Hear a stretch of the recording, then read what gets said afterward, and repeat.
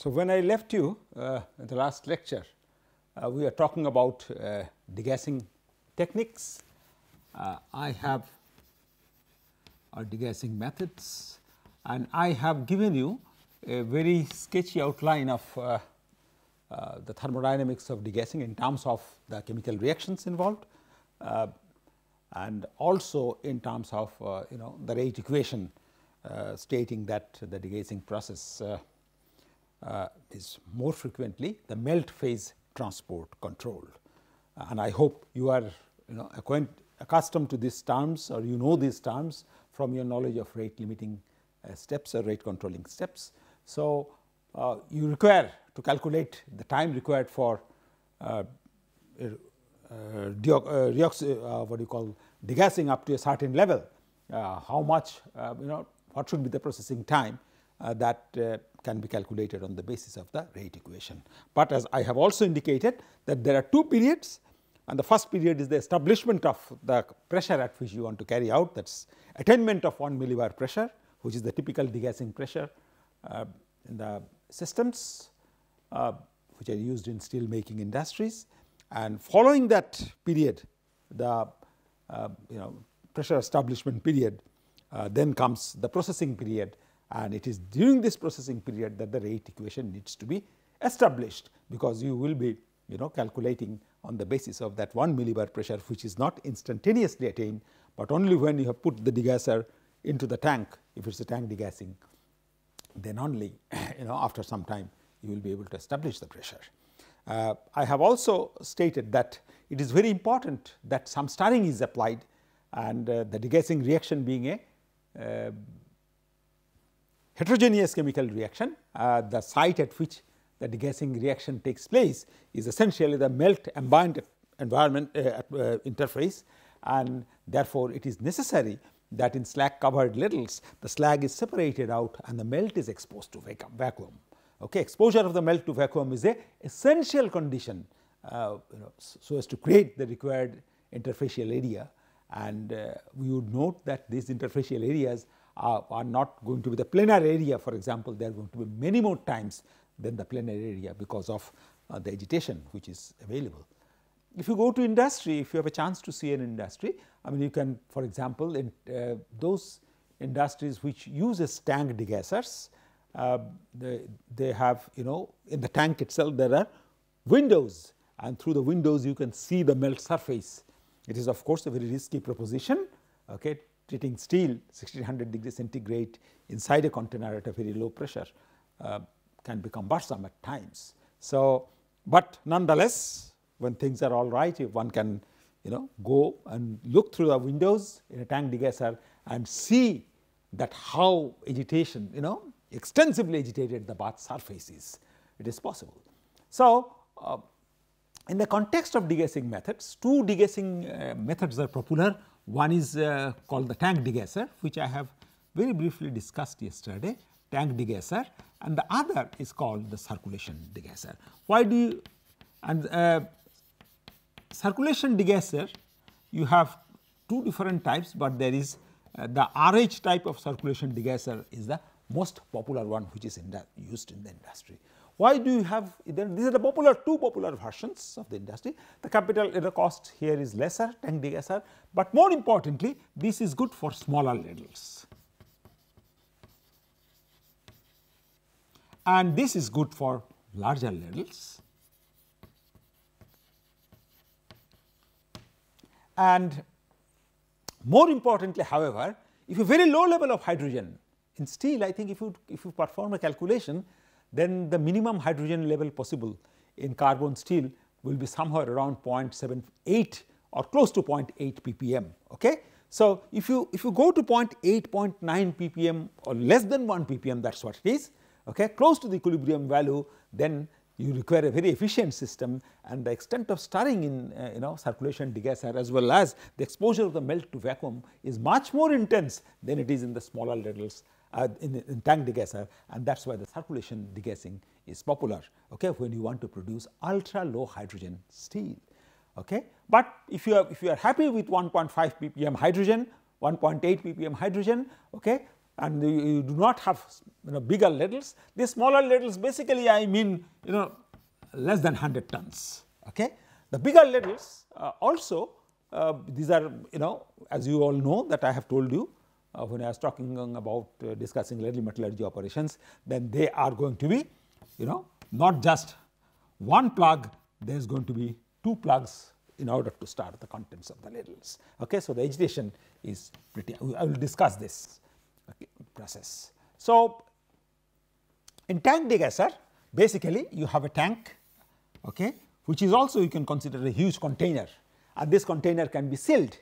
So, the ladle is going to be ladle with the porous plug attached and the gas bubbling continuing. So, we have taken out the ladle, we have done calcium treatment, we have done first aluminum wire feeding for trim adjustment of deoxidation, then we can carry out calcium injection, and if necessary we can carry out also deep desulfurization process if ultra low sulfur. I missed discussing this deep desulfurization process. Once I finish this, I will briefly touch upon that. So, all these processing operations are now over, okay, and the ladle is now with an overhead crane is put onto inside this huge tank. Okay. So, your 60 ton or 100 ton ladle is now sitting here, okay, and you have the gas pour, okay, you have the gas injected here. So, the ladle is your ladle is here and this is your argon plume, and this ladle is going to be now container is going to be now sealed. So, the gas purging will continue, the gas purging will separate out the slag, making the what you call. So, this is all done under 1 millibar pressure. So, you have highly efficient diffusion pumps which are attached to the container, which is continuously withdrawing, okay. And then what happens is that you keep it for about 30 minutes or so, and the hydrogen content or nitrogen content is going to get reduced in the melt because of the chemical reaction and the kinetic equations that I have told you earlier. During the process of tank degassing, we have, so this is our ladle, okay, that is the ladle, and this is our cover, and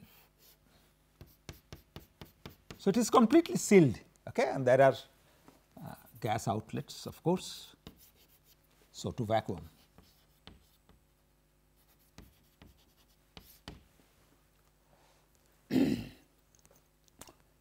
So, during the process of 30 minutes, quite a bit of temperature drop can take place because the pressure is very, very low, and how much? That temperature drop could be about 20 degree, 25 degree centigrade. That is for a small ladle like 60 ton ladle, that is the kind of temperature drop that can take place. So, that is why you have started after heating in ladle, heating the ladle in LRF, ladle refining furnace unit, we have jacked up the temperature for 16 up to 1620 degrees or so in order to initiate or start casting at about 1570, 1580 degree centigrade and something like that. Okay. So, therefore, as the processes are going on, solid additions are being added during calcium wire injection, during aluminum wire injection, during deep desulfurization process, temperature drops, and also in vacuum degassing the temperature drops, in transit the temperature drops. So, that margin is created during the heating of molten metal in the LRF station itself. And then you can see, and our target is that we have to heat material or heat metal melt in the LRF station to such a level, so that we are aware that during the subsequent process of wire feeding, vacuum degassing, transport, etc., how much of drop would take place. So, we will do heat input, heat output calculation or heat balance calculations, and we will be able to meet the target or the delivery temperature at the casting bay. So, the in continuous casting station, basically we are the operator provides a a narrow range of temperature, and one should be able to now back calculate and find out that to what level the temperature in the LRF station must be jacked up, such that after doing 75-80 minutes of secondary steel ladle metallurgy steel making processes, one is able to get to the continuous caster at the correct temperature. That is the challenge, okay? And that is to be done on a daily basis, on a sustained basis, okay, 24/7 for all the heats. So, this 30 minutes, as I have indicated, comprises of two different parts. One is your the establishment of the vacuum, that once you put the ladle inside with an overhead crane, close with a lid and start the vacuum, it will take about 10 to 15 minutes before you can get to 1 millibar pressure.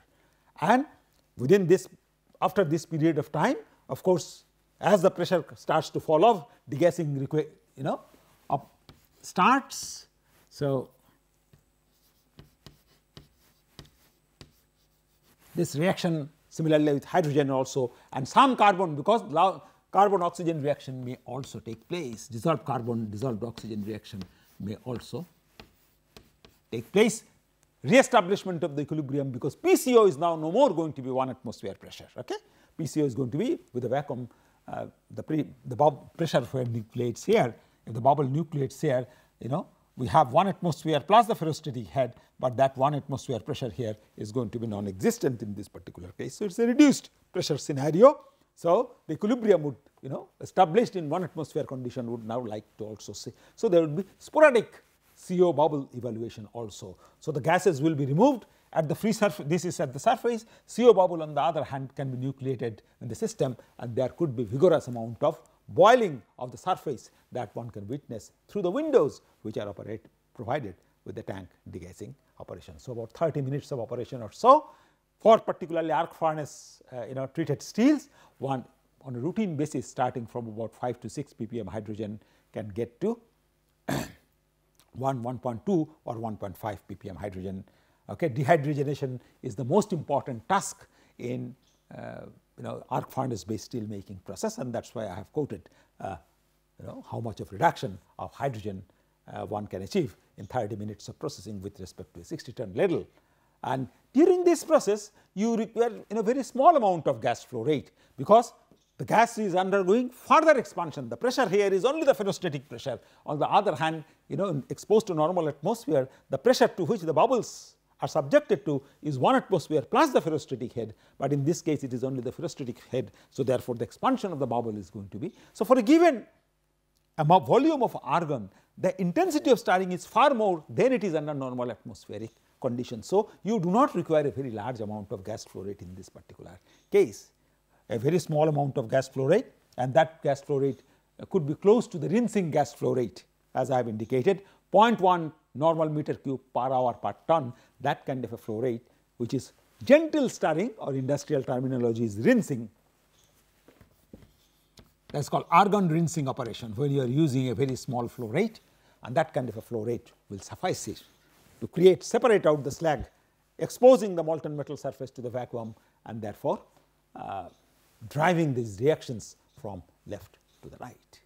The circulation degassing system is a little bit more complex. Okay. There what happens is we do not have a container, but we have, for example, the ladle, okay, and the ladle is fitted with say one porous plug. So, we have here is the ladle, and then we have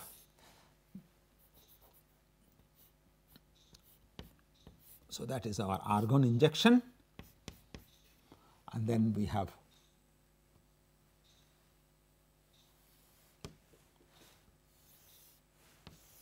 this is called the slag eye or the plume eye, okay, argon steel plume eye. So, where the slag is sitting here in a normal scenario, exposing the molten metal to the environment.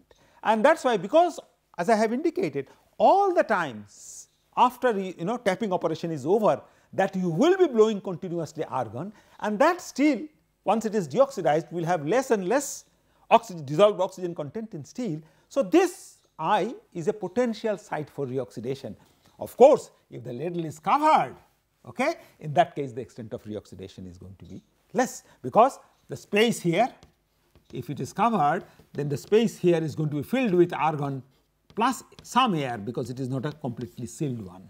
Okay? So, that is under normal atmospheric conditions. So, slag I, okay, or is a potential site for reoxidation of molten, and here what happens is the droplets are also ejected because of the breaking of the bubbles, and those droplets create large amount of surface area, and as a result of which there is going to be some amount of iron oxide formation. And if one measures the iron oxide content of the slag, which normally should be 0 because we do not intend to have any carryover slag, one would find that 0.1, 0.2 or even 1% FeO is not unlikely.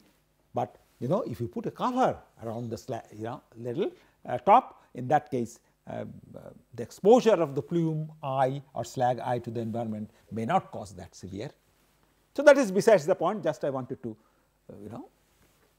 tell you about this, it is contextual. So, now the circulation degassing process. So,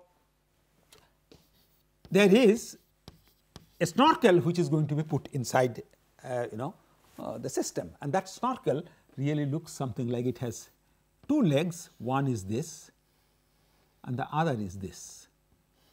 One is called the up leg and the other is called the down leg, and the container looks something like this. It is a schematic one. So, we have a leg here and we could give molten metal. I will take a colored chalk and then show it to you. Okay. And this is like the molten metal is going to go, this is the molten metal and it is going to come out like this, okay, and the molten metal is going to be filled the container like this. And the vacuum is, this is the vacuum, and here what happens is that we have, this is the one leg and this is the other, and then here what happens, we have something like a lived gas which is also argon. So, the argon bubble. So, as a result of the gas injection here, what happens is the bubbles tends to rise, and as the bubbles tends to rise, it tends to take the liquid experiences buoyancy, and as a result of which molten metal flows here. And once you apply a vacuum here, what happens, the metal is going to be exposed to the vacuum here. So, here we have no slag coverage at all. So, here intense amount of agitation can take place because of the interaction. So, this argon gas is called the lived gas, and this structure which I have shown schematically is called the snorkel. The snorkel is going to be immersed. Inside the snorkel there is arrangement for making some trim addition also.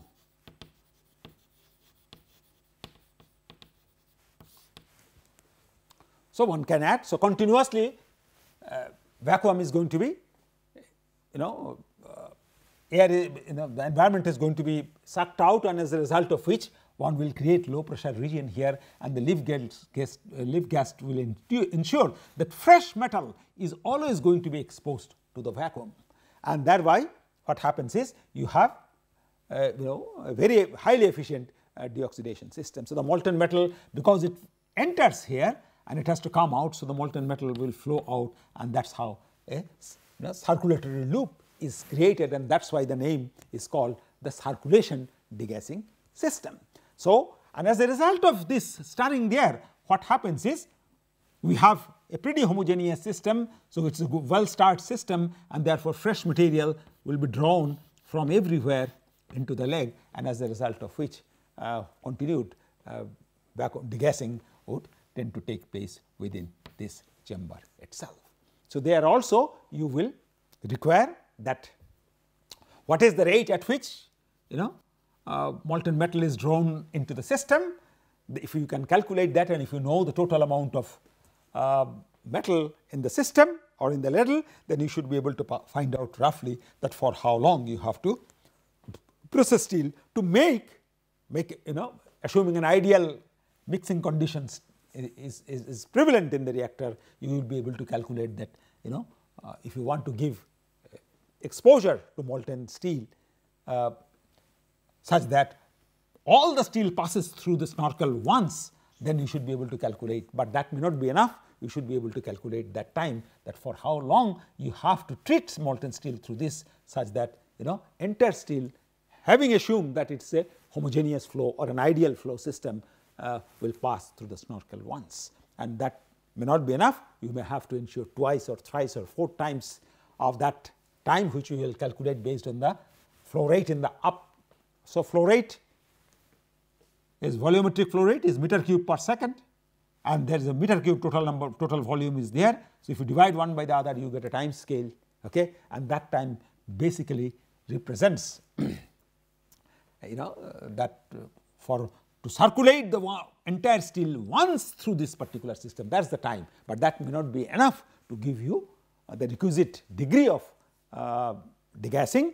So, you may have to do 4 times of that time, 6 times of that time, and so on and so on. So, there are parameters called circulation number, etc., which are used in order to find out that how many circulations you really require in order to find out, in order to arrive at an optimum value, but that is besides the points. I do not want to get into that kind of a complicacy or discussion here. So, it is sufficient for you to note that because of the creation of an intense amount of area, because now every element of steel is going to be exposed to the vacuum as opposed to the tank degassing system, where the stirring could be So, you can see that this part can be covered by slag, this part can be covered by slag, but here what happens is all the metal, and assuming that all the metals are drawn into the snorkel, okay, we can expect that all elements of metal, liquid metal, is going to be exposed to the vacuum, and as a result of which we will have a very large degree of degassing achieved during circulation degassing process. So, this is a structure which can be with an overhead crane can be submerged partially into the ladle, just like the way I have shown, and then it could be lifted out. So, there is no problem. You do not have to have a huge container and try to maintain vacuum over. So, you require a much more powerful, it is a huge container. So, very high powered, vacuum pumps would be necessary in order to establish 1 millibar pressure or less than 1 millibar pressure. So, beyond less than 1 millibar pressure is rarely achievable here, unless you apply a high quality diffusion pump. So, this much is enough for us, and here also the molten metal, because of its exposure, will undergo a drop in temperature. So, we must, as a thumb rule, accept that vacuum treatment will ensure or will lead to a drop in metal temperature, liquid metal temperature to about 20-25 degrees centigrade, depending on the processing duration. And at the same time, we of course have heat loss from the surrounding here, and then we have of course a smaller vacuum area. So, the temperature drop here may not be as severe as it is in this particular case, because of the whole ladle being exposed to a low environment situation. So, once vacuum degassing is over, basically all the processing operation is now over, okay? And for production of clean steel, it is typically done that once vacuum degassing is over, we declare that this is called the lifting of the ladle. Now, the ladle is going to be lifted and taken with an overhead crane for casting. That is the typical kind of a scenario. No further processing is done after in good steel making plants, and the Japanese practice is that in some of the Indian plants you may find that, for example, calcium wire injection is sometimes done after the vacuum degassing operation. Okay? But typical Japanese practice suggests that after vacuum degassing, basically no operation is going to be done, and as a result of which what is going to happen is that if no operation is to be done, there is no need for any argon injection. So, the argon plug is going to be removed. The ladle will now be allowed to, this is called the holding period of the ladle. So, the ladle is there, it is covered, there is no gas injection, there is a slag layer here, and then there is a metal layer. So, the ladle is now, so this is slag, this is metal, and the ladle is now going to be staying just standing. Okay? We say it is a holding period of the ladle. Now, we want the molten metal holding of the ladle, and this is prior to casting. How long we are going to hold? This typically varies from 6 to about 10 minutes, and this allows a good cleansing operation because there is huge amount of agitation taking place in the system. Now we want, if there is a slag droplets which have been emulsified and which have gone into the melt, we want slag and metal to be separated, we want inclusions to float out, and so on and so forth. And we also ensure that the ladle is covered. It is covered with a slag layer, it is covered with a physical cover. So, there is no way that molten metal can undergo or come in contact with.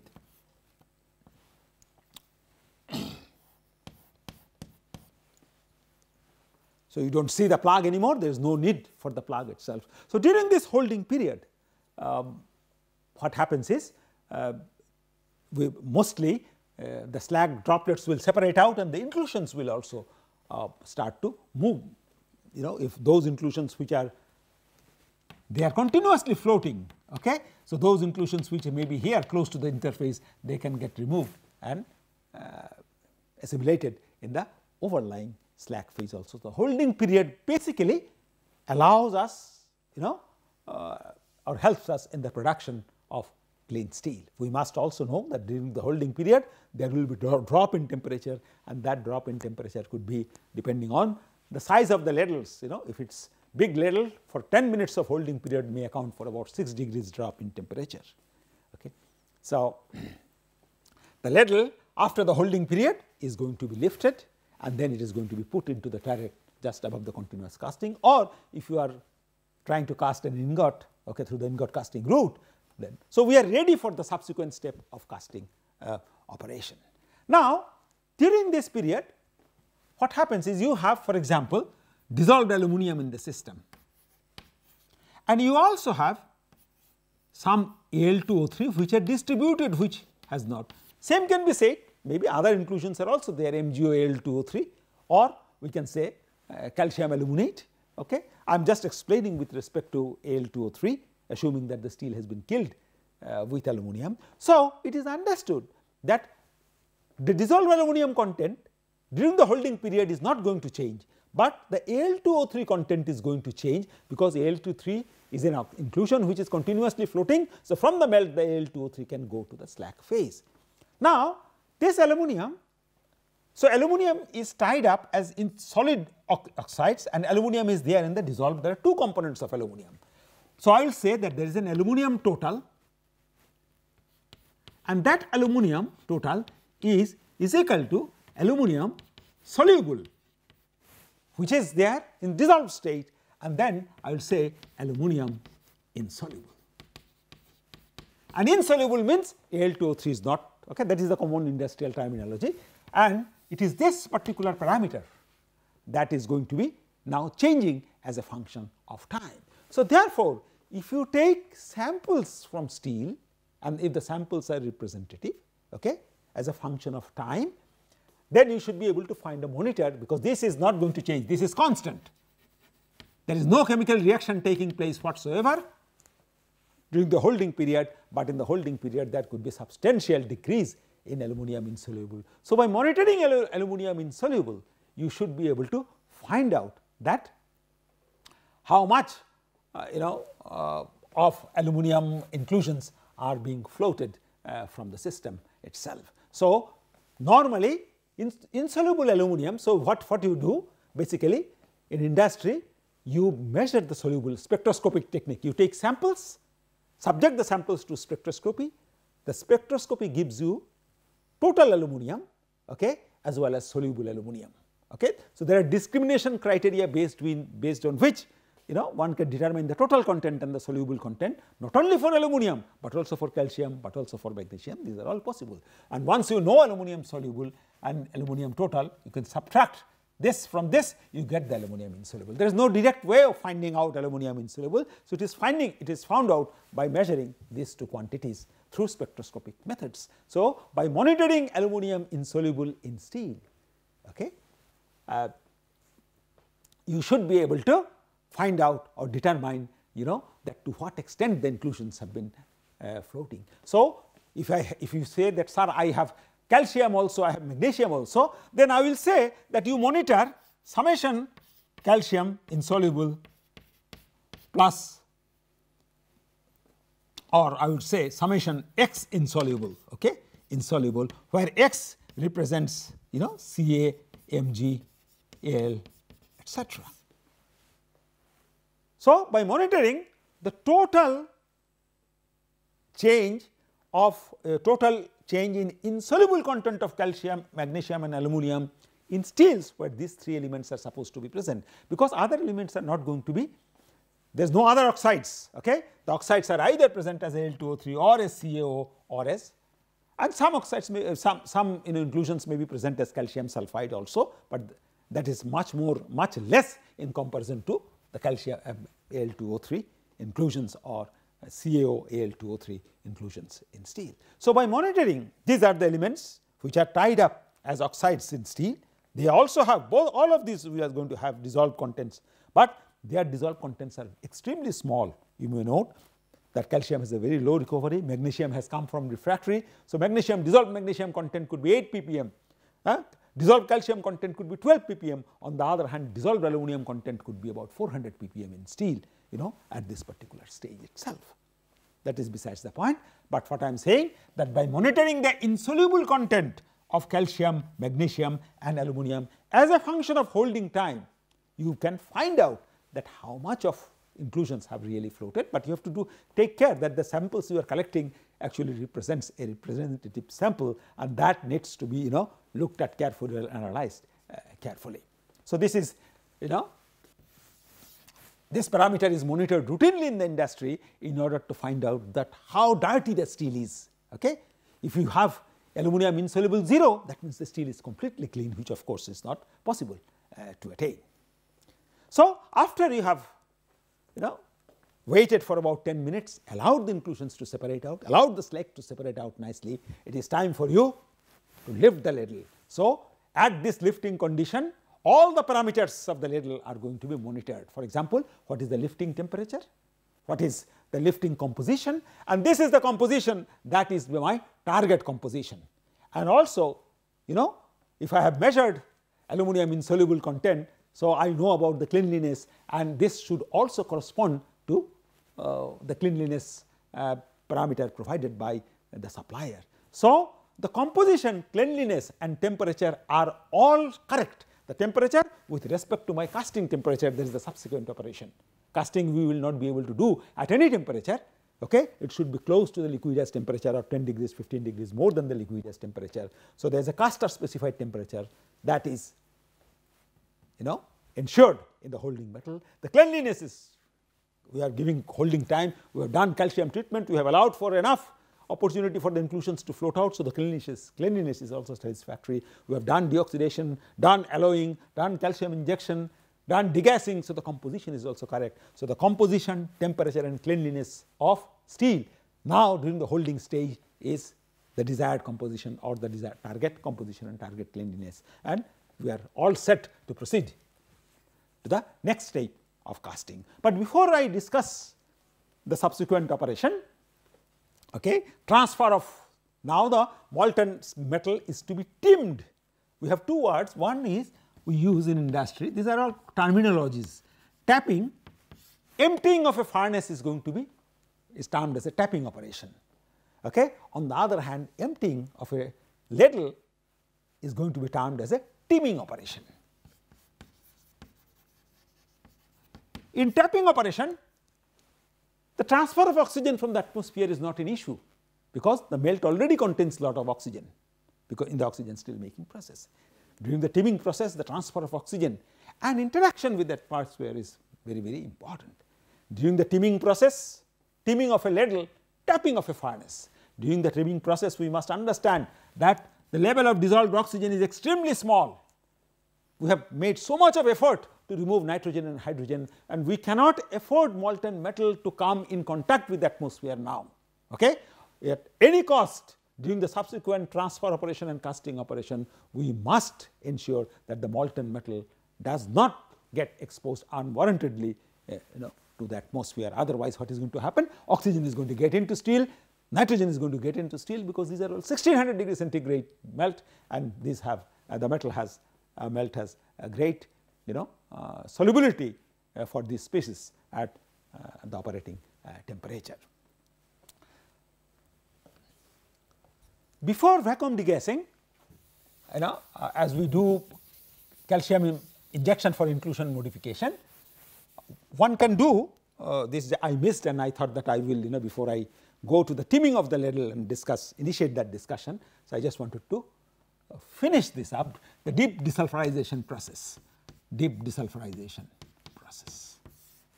and this is also called ladle desulfurization process.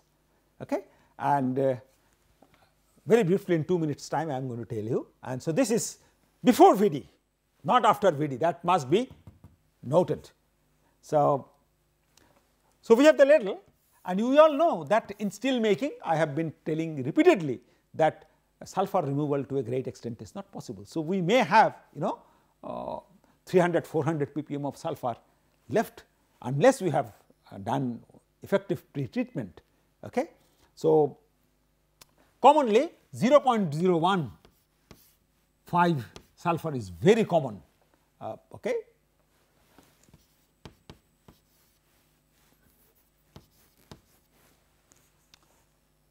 If you have not done deep desulfurization process, sulfur could be, and the presence of sulfur can jeopardize your calcium treatment. Okay. And because when you are doing calcium treatment, I have not told you about this, we assume that the steel does not contain sulfur, because there is an advanced topic, and I can go on, and I do not have that much of luxury of time to continue into the calcium injection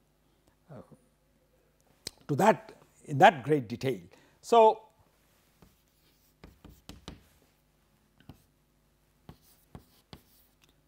in steel making, so this is the scenario.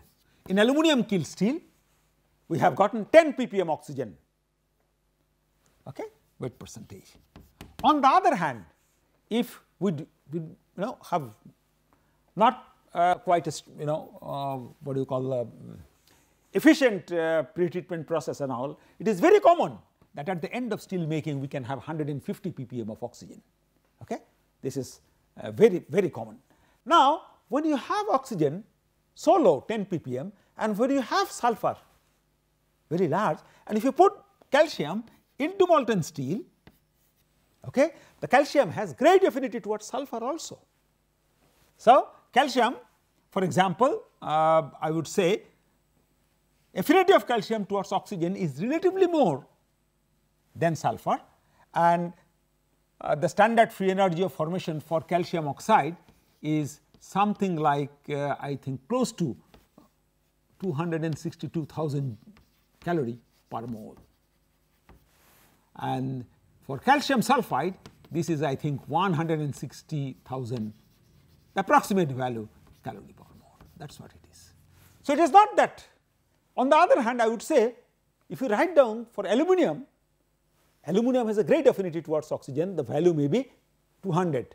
Aluminum does not have much efficiency attraction towards sulfur, it does not react readily with sulfur. So, this value could be 20,000, 30,000 or 40,000 by applying common logic.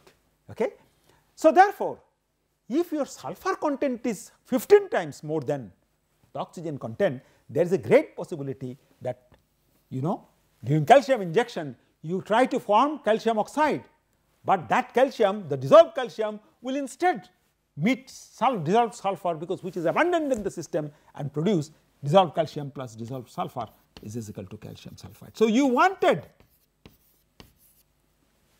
to use calcium such that calcium is going to attack the alumina inclusions, but because you have not taken care of your sulfur, so calcium has instead reacted with sulfur, okay, and produced calcium sulfide.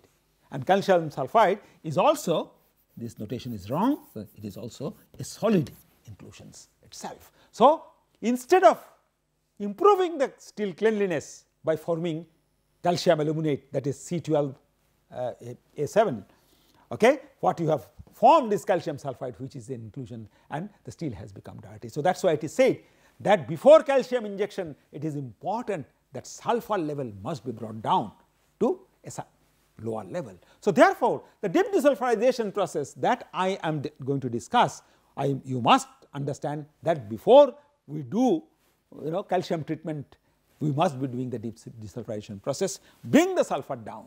Okay? And what is the deep desulfurization process? Basically, you have a ladle and we have gas injection, and in this case we will use an argon injection to the rate of 1 normal meter cube, the highest flow rate per ton per hour. That is the kind of value. Why it is going to be clear to you in a minute. Okay? So, we are going to add lime powder into the desulfurization for desulfurization. So, we have slag here. Okay? So, we have low oxygen. Okay? We have deoxidized the bath. So, we have large amount of dissolved aluminum content. We also have quite a bit of sulfur, and we want to eliminate that sulfur, and for that we have injected calcium oxide powder in powdered form solid. That calcium oxide plus sulfur dissolved plus aluminum dissolved gives rise to calcium sulfide, okay? And that calcium sulfide slag plus Al2O3. Okay? So, in the presence of aluminum, and this aluminum, sulfur is getting removed to the slag phase, and this aluminum, what it does, it ensures a neutral or a reducing environment in the system. Okay? A higher aluminum content, aluminum and oxygen are inversely related, is a reflection of a very low oxygen content of molten metal. So, as a result of powder injection, calcium powder injection, what happens is that it reacts with dissolved sulfur in the presence of aluminum and Al2O3, as a result of which is generated, because now calcium will give, even though it has a greater affinity towards oxygen, that aluminum will not go with sulfur. Okay? Sulfur is preferentially trying to cluster around calcium, looking for an opportunity that the moment aluminum oxygen is taken by aluminum, the sulfur can latch on into the calcium, and that is what precisely happens, and that is, this is a distinct thermodynamic possibility. If you do thermodynamic calculations, you will find that this reaction indeed goes from left to right. This is a slag metal reaction. So, therefore, the interfacial area is going to be very, very important, okay? And these all require formation of new phases, and the moment you put calcium oxide powder, you have created numerous solid particles. The surface area is increased, and this surface area coupled with a large mass transfer coefficient, because the moment you have injected powder and you have mixed the powder thoroughly, you require really a very large amount of gas flow rate. So, this is the flow rate, 1 normal meter cube per ton per hour is the flow rate. You will rarely use, only when you require slag metal reactions you will use such a large flow rate, otherwise you will be doing the rinsing flow rate, which is roughly about 1/10 of the flow rate that is used in the deep desulfurization process. So, as a result of this, what happens is the sulfur content can really go down, and it can even go down below 30 ppm. So, this is the dissolved sulfur content, and this is the time of desulfurization. If one uses a dual plug in bigger ladle, so this is, it can go 10 ppm sulfur is possible, less than 10 ppm sulfur is possible, and this is for 1 plug and this is for 2 plug.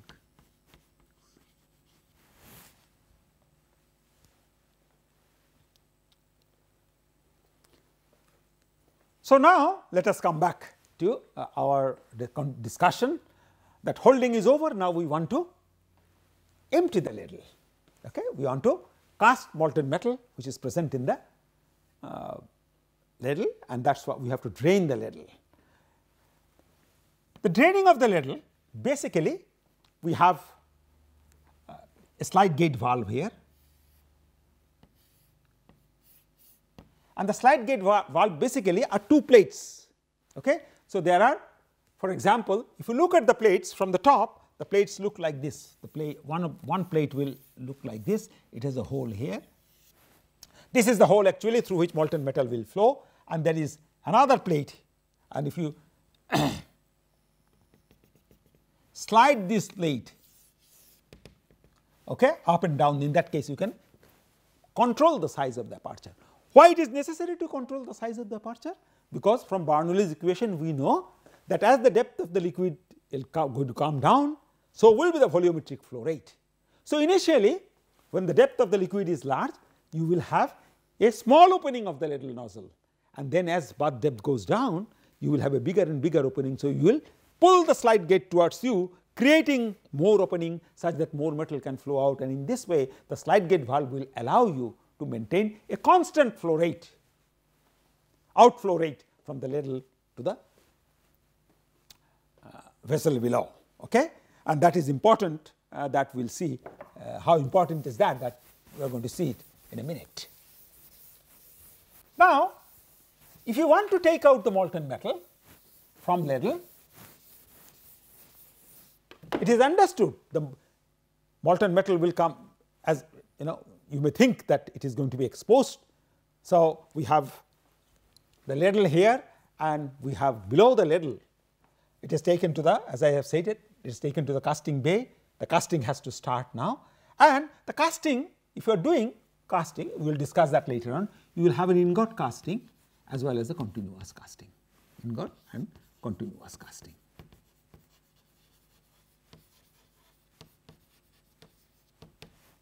There are mold filling operation. There are going to be mold, static mold and a vibrating mold in continuous casting, static mold in the case of ingot, and you will fill this with molten metal which is contained in the ladle itself. Okay. Now, during transfer of molten metal from the ladle into the mold, be it ingot, be it continuous casting, I do not want molten metal to come in contact with atmosphere. Okay. So, as a result of which there are methods by which molten metal is going to be teamed, and this I am going to explain with regard to the continuous casting. So, we have a ladle. So, the ladle bottom is something like this. Okay. So, we have this is the bottom refractory, ladle bottom refractory, and this is the ladle opening. Okay.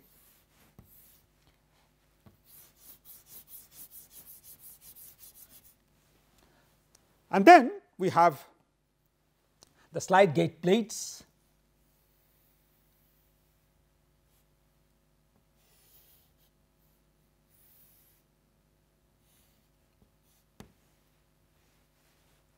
and then we have some kind of a what is known as a collector nozzle.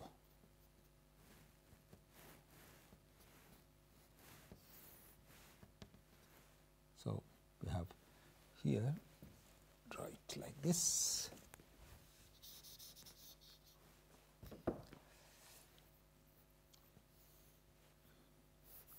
So, this is the aperture suppose, and then we have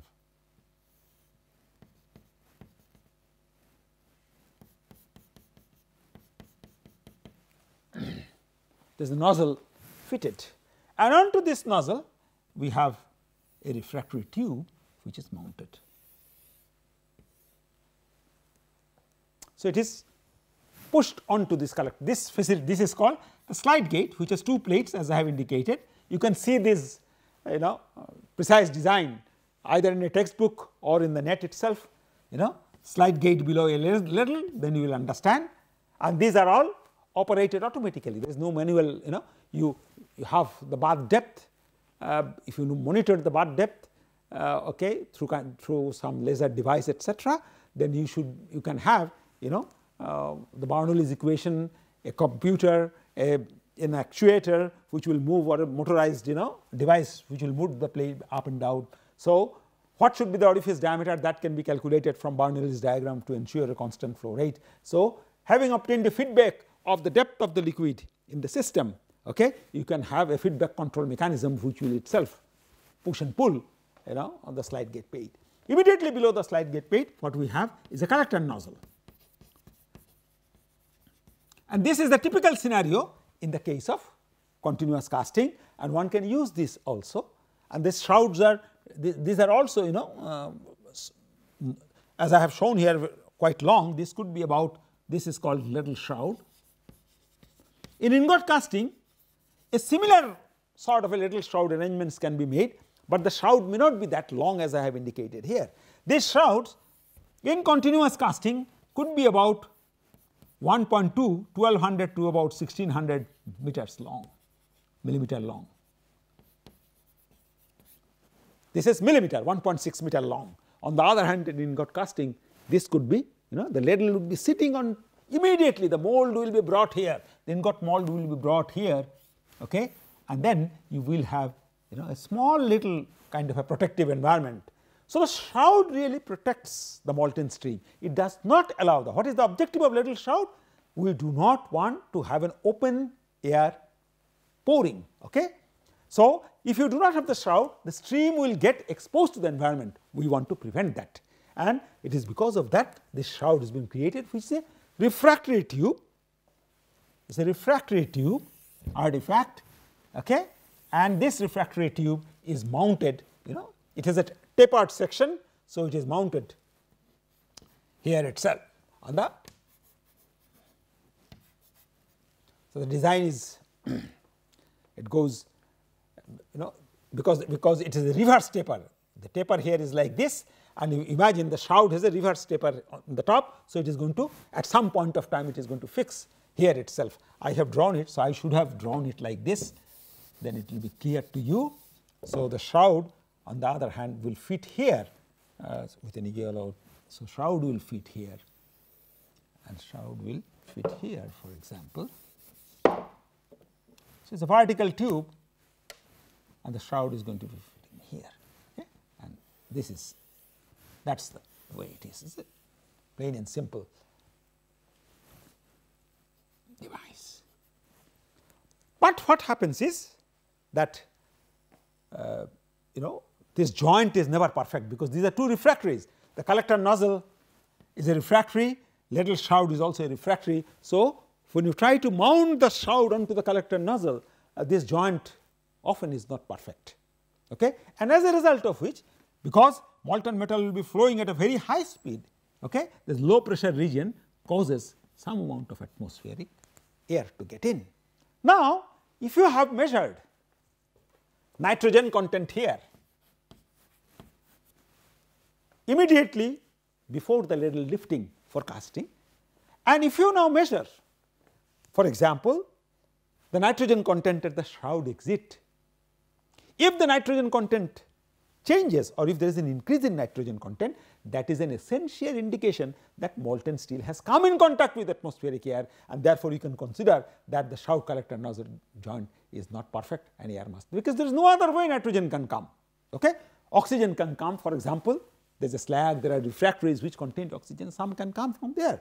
But nitrogen, there is no source of nitrogen, it is only the atmospheric air. So, if the dissolved nitrogen in the ladle, okay, and dissolved nitrogen at the shroud exit differ, or I would say there is a nitrogen absorption or nitrogen pickup during the travel of the molten steel through the shroud, this is an essential indication that air has got into the shroud, and therefore, some amount of reoxidation of steel has taken place as a result. So, we would say that if you can achieve a perfect sealing, then this nitrogen content and this nitrogen content has to be exactly similar, exactly identical. But getting 0 nitrogen pickup, that means this nitrogen here, okay, at the shroud exit, and minus this nitrogen, getting it 0 is perhaps next to impossible. The best practice perhaps in the world is about 2 ppm of nitrogen absorption during the transport, which says some amount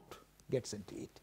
When nitrogen content is very small, in that case one can consider essentially that the entire space is filled up with molten metal, because there is very little amount of nitrogen pickup. So, in a leakage scenario, the tube is going to be completely filled up with liquid metal. Okay, the shroud is going to be completely filled up with metal. On the other hand, if you have 20 ppm of nitrogen pickup, in that case we can assume that there are going to be lot of bubbles, etc., in the system. So, there is going to be a two-phase flow within the shroud itself. We will continue our discussion of the teaming operation, which is very important. But during the transfer operation, one would note that there is not going to be significant amount of temperature drop. Calculations indicate that in the ladle shroud, typically in industry, 1.8 to 2 degrees of temperature drop can take place. The surface temperature of the shrouds are of the order of 800, 900 degrees centigrade. So, there is a radiation loss operating through the shroud wall, okay, and as a result of which drop in temperature takes place, which nevertheless is not significant. We will continue tomorrow.